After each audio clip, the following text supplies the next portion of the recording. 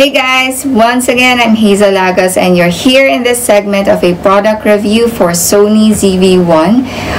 It's a camera that I just recently bought and hoping that it will be a long-term investment for this YouTube channel. It is tagged as the best vlogging camera for 2020. Ewan ko din, pero hoping that it will serve its purpose. So you are here to find out its features and how does this camera work. So let's go and unbox this thing. Here we have the Pandora box for Sony ZV-1 camera, and let's open it. And upon opening it, you will see manuals and guides in different languages. So let's put it here. And when you flip this open, I'll show you the accessories first. So first, we have this micro USB cable for transferring files and also for charging your camera. So we also have this camera sleeve. And then we have this windjammer, or the dead cat or dead kitten, which I call. And lastly, the camera itself. So this is how the camera looks like. It's very lightweight and compact. You can actually put it in your purse or put it in your pocket. I weigh in the pros and cons of this camera, comparing it to other vlogging cameras that is available in the market. At from my research, mas nagustuhan ko siya kasi hindi siya masyadong complicated. At sino ba naman ang gusto ng complicated na relasyon?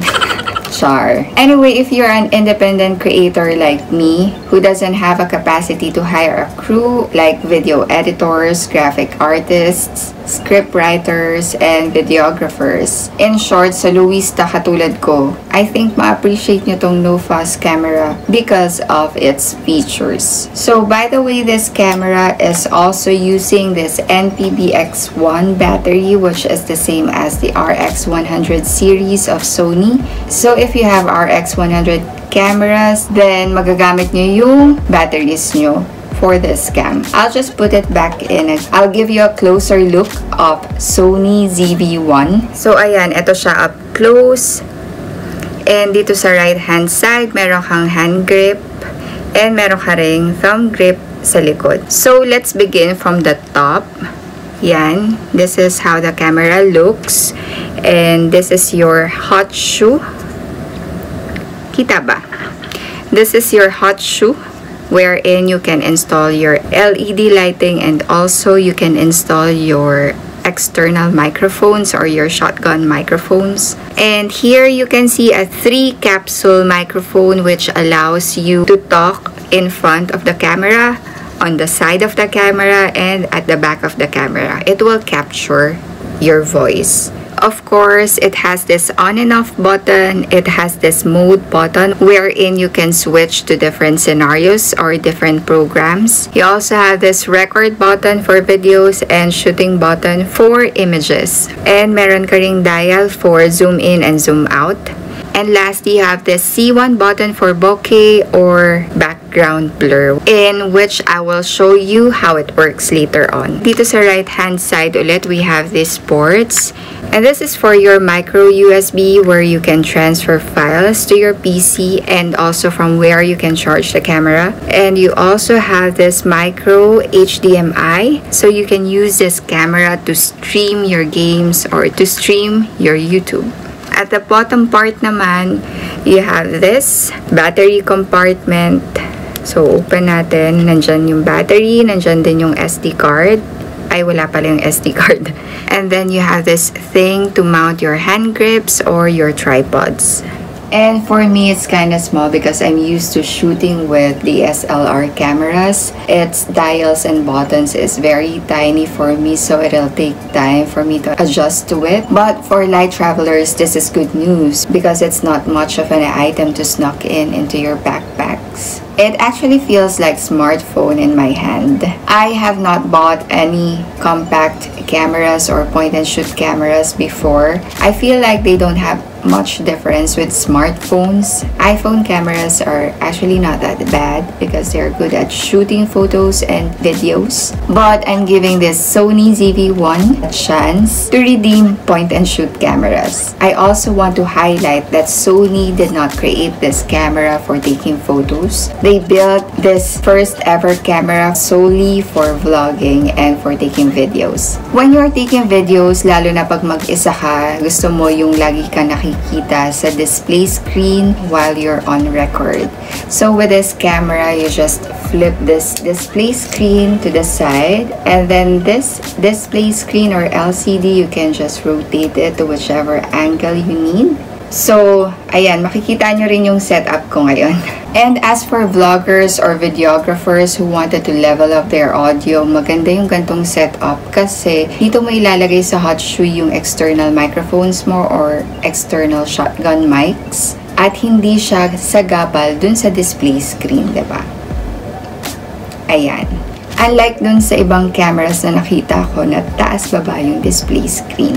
So, talking about the hand grip, Sony Singapore offers this package wherein you can buy this camera together with a hand grip for a fraction of a price. At dahil nga sa Luista ako, wala akong videographers at saka pag nagsushoot ako ng walking shots, nahihirapan ako. So, binili ko na rin siya.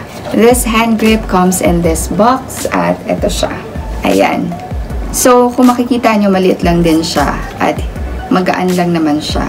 Hindi siya wireless, meron siyang micro USB cable na kailangan mong isaksak dito sa micro USB port ng camera for its dials to work. So, meron ka ditong record button for videos, meron ka ding shooting button, at sa gitna meron kang zoom in and zoom out dials. And dito naman, dito mo i-mount yung camera. So, let's set this thing up. Very easy siya. So, dito sa bottom part ng camera mo, meron kang pang mount ng tripod o kaya ng hand grip. And then, you just align this thing here and use this rotating scroll. So, it's very easy. So, kakabit ko din to para makita nyo how it works. Ayan, naka-record na tayo. And then, I'll just press this again to turn it off. And then you can use this to shoot images. Hindi ko siya makita. So, this is for the hand grip. At ang maganda dito, meron siyang legs. So, etong part na to, pwede mo siyang i-open. At meron ka ng tripod, pwede mo siyang ilagay sa kahit anong surface. At dito naman sa side, you can press this button and shift the angle. Ganyan yung setup ng hand grip. And then to complete the look, let's put in the windjammer. Tanggalin mo lang yung hot shoe cover and then slot this in. So, meron ka ng windjammer sa microphone mo. By the way, I saw in some of the reviews na meron silang hand grip na wireless, but I don't know why it's not available here in Singapore. But I think for me, it's okay kasi medyo mahal-mahal na siguro yun. So, ako, pumunta talaga ako dun sa store para bilhin to kahit na free yung delivery or shipping ng Sony Singapore or ng Amazon. It's because I want to try it first before buying it at syempre para ma-sales stock. Ang dami-dami kong sangkatutak na tanong dun sa sales agent. At pagkatapos nun, hindi pala ako bibili, no? Tips sa mga buyers out there, especially if gadgets yung bibilhin nyo, huwag muna kayo magpakita ng interest sa agent na gustong-gusto nyo na yung item. Humingi kayo ng freebies or ano pang pwede nilang i-add on. Kasi yun yung trick dun eh. I hope hindi niya itong mapanood.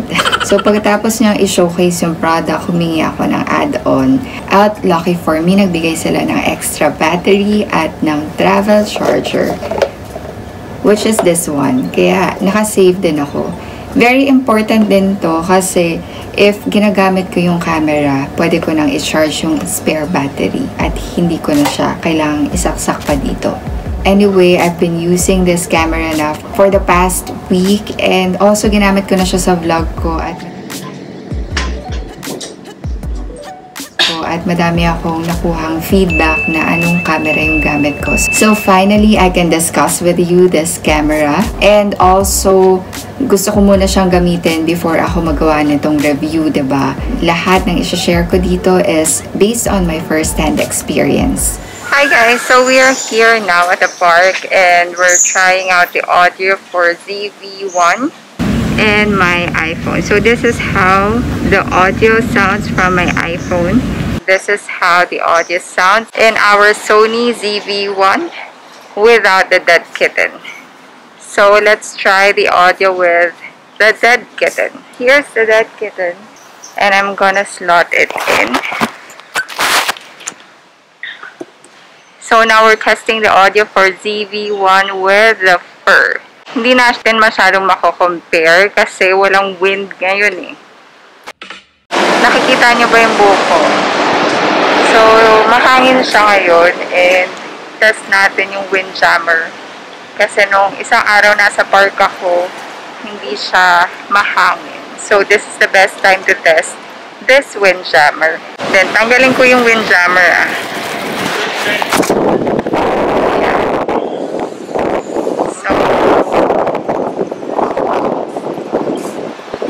Mamaya makikita natin kung anong difference. Ayun, so napansin nyo ba yung improvement kapag merong dead cat or windjammer? Sobrang importante niya kasi hindi ako makagawa ng video outside an enclosed space dahil medyo nahihirapan ako sa audio. At yun din yung main concern ng mga friends ko dun sa mga nauna kong videos. The next feature that we'll try is what you call the ND filter. What is an ND filter? If masyadong bright yung araw, nagkakaroon ng overexposure sa shots. Kaya Sony created this filter that you can incorporate in these situations. Ayan, so guys, nakaset tayo ngayon sa merong ND filter. Ikot muna ako. Sobrang init at saka tirik na tirik yung araw. Ngayon, try natin ng walang ND filter. Ito naman siya ng walang ND filter. May difference ba? Hindi ko pa makita ngayon eh. So, mamaya, pag inedit ko or prinocess ko yung video, then makikita ko kung may difference. Yan o, sobrang exposed tayo. So, next on the feature that we'll talk about is the stabilization. Sony claims that this camera has a stabilization feature, so I can't wait to try it out. So we are now at the setting na walang steady mode. Enough ko muna yung steady mode para makita natin yung difference later. So, yan. And, paikot, kahilo. Okay, so mag-switch tayo. May dalawang options. Meron tayong standard at merong active. So, dun muna tayo sa standard. Okay, so ito yung standard. May difference ba? Hindi ko makita eh, kasi nahilo ko. Pero, ayan. Okay. Ikot ulit. Buti na lang walang tao dito sa park pag mga gantong oras. Okay, so now we'll switch to active mode. Ayan, this is the active mode.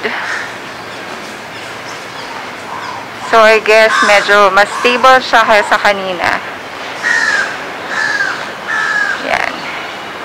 And same lang yung way ng pag-handle ko walang daya to.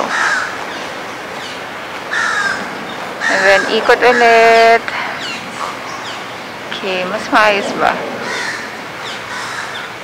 So, this is the stabilization feature of Sony ZV-1.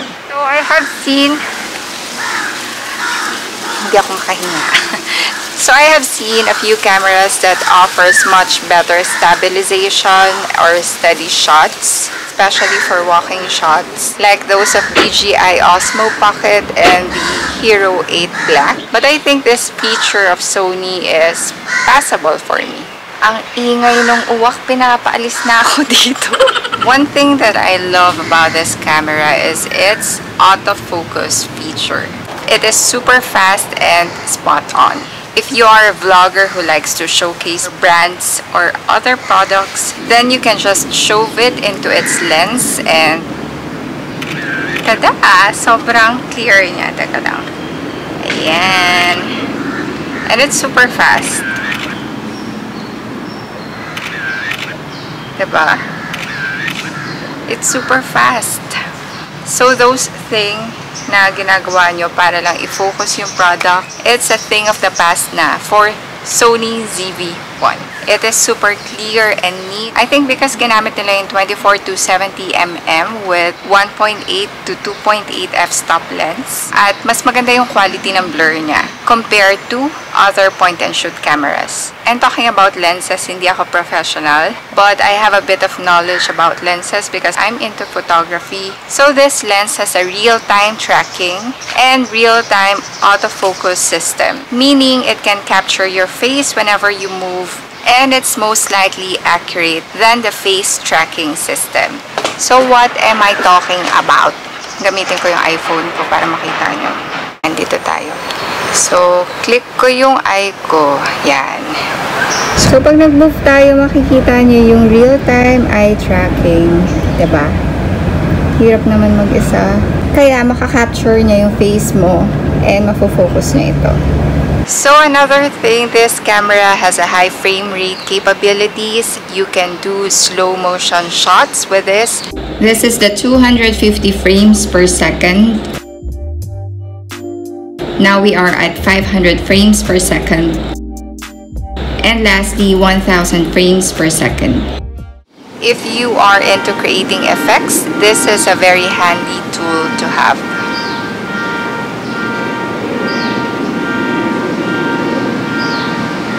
Madami nagsasabotahe ng shoot ko. Hay nako! So, if you are into creating effects, this is a very handy tool to have for a point-and-shoot camera. So, another feature that we will try is the bokeh or the C1 button. Bokeh. Bokeh. Basta bokeh. Basta binablur out yung background. So, let's check it out. So guys, I'm now here in Topayo and itatry natin yung C1 button kasi madaming tao dito. So, mas makikita nyo yung difference. Wait lang, hanap tayo ng tao. Ayan. Nakita nyo ba? Wala kang salamin eh. Ayan. I-press ko na yung button again. Ayan, nag-blur out yung background. Tanggalin ko siya. And then, i-blur out ko ulit. And then, tanggalin ko siya. Amazing, diba? So, mapapansin nyo, nakafocus sa akin yung camera and blurred out yung background whenever you use this C1 button or bokeh button. Another feature of this camera is that it has a soft skin filter. This filter is a version of beauty filter in our mobile phones. O diba, instant glow up kahit bagong gising ka or haggard sa trabaho. Especially for me, ang dami kong blemishes at saka sunspot sa mukha. At saka yung eye bag ko na humahakot ng muta. So, itong soft skin mode, meron siyang 3 tiers. Try natin. So, ito yung walang soft skin effect. Medyo maganda yung lighting dito. Kaya pinili ko talaga yung pwesto. And then, let's try the first tier. Ayan. Ito yung low soft skin effect. And then, let's move on to mid. Meron siyang low, mid, at saka high. And then, ito yung mid effect. Let's see yung high. And lastly, ito yung high. May effect naman kasi nawala yung wrinkles ko. Medyo tanders na. Nawala yung rough or sharp edges. So, depende sa inyo kung anong gusto nyong gamitin. Kung yung mid, yung low, or yung yung high. There's another feature of this camera na hindi ko pa na-explore, which is the color grading. Sony has upped their game with their color science scheme with this camera. I personally use Canon, and I personally prefer Canon because it produces nice colors in its footages and images. But Sony is now trying to compete with that color grading that you can actually customize. If you've heard about presets in Instagram, then that's the counterpart of presets in videos. I am yet to explore that, and I have tons of things to learn about this camera, and I feel like color grading is a very complicated thing, which is what we're trying to avoid right now, complicated relationships. One thing to add, this camera has a built-in 1.0 type CMOS sensor, which is the same as your smartphones. Kaya maganda yung focus niya or pag-blur ng background niya, and at the same time, maganda yung pag-shoot niya sa low light environment. The disadvantages na nakikita ko about this camera is yung lens niya, it's not changeable. Another thing is yung field of view niya. Maliit lang yung range niya, hanggang dyan lang yung nakukuha niya. Hindi siya wide angle. Pero, okay na din kasi ako lang naman yung bida dito eh. Hoy, joke lang yun ah. Yung third thing is, hindi naman major, pero yung USB port niya is not USB-C. Pero hindi naman sobrang major yun. Personally, will I recommend this camera? For beginners, definitely yes. Aside dun sa built-in microphone niya na naging basehan ko kung bakit gusto ko tong camera na to, compact and lightweight din siya. Tapos, hindi siya ganun kalaki, diba? At hindi mo na kailangan ng additional borloloy like external microphone para lang maging maganda yung audio mo. Kasi kung madami ka ng borloloy, nakakaya naman siya ilabas sa daan. Kasi pag titinginan ka, sino ba naman to? Taong to. Diba? Agaw eksena siya masyado. And also, this camera has features na I think you won't even ask for. Meron din siyang ND filters for beachgoers and sun chasers. It has a stabilization feature which is hindi man ganun kagaling pero passable na. It can also shoot in a low light environment. At meron siyang battery na it can last up to 1 hour kapag hindi mo pinatay yung camera. Ang malaking tanong is magkano ba tong Sony ZV-1? So, ang retail price niya dito sa Sony Singapore, yung camera pa lang is $999. May kasama na siyang SD card. By the way, for SD card, it comes with a 64GB SD card with 170 MBs. I think for videos, this is also a professional advice of a friend. You have to get an SD card with more than 100 MBs para hindi makorrupt yung files nyo. So, if it's lesser than that, pang photos and pictures lang siya. So, ayun, going back to the price, that's $999 dito sa Singapore.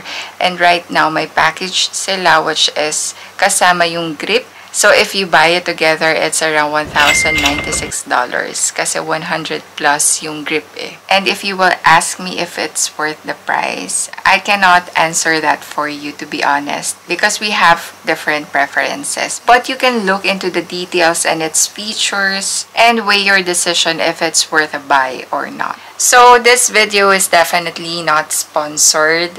I bought this camera in my own accord and my own savings. So, Sony Singapore, if you are going to release a new vlogging camera, please consider me. I'd be more than glad to test it out and do a review for you. So guys, this is the end of the review and I hope it helped you somehow to make a decision to purchase your next vlogging camera. So I'm hoping to see you on the next one, guys. Bye!